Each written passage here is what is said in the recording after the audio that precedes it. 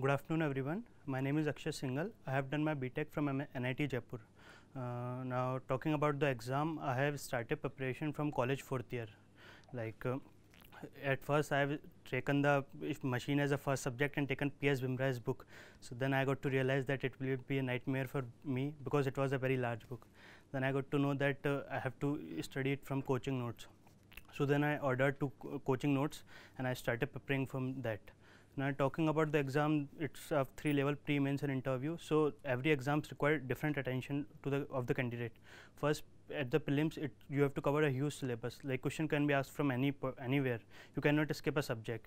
And now and you have to also cover general study, which you have no idea as you have done engineering, so which is no related to that.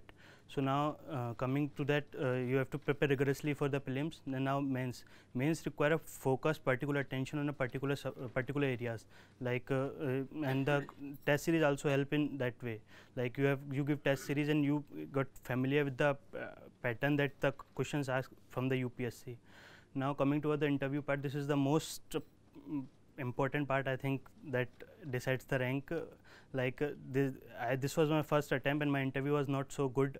I have got 109 marks. Like this was the average marks that was in electrical engineering.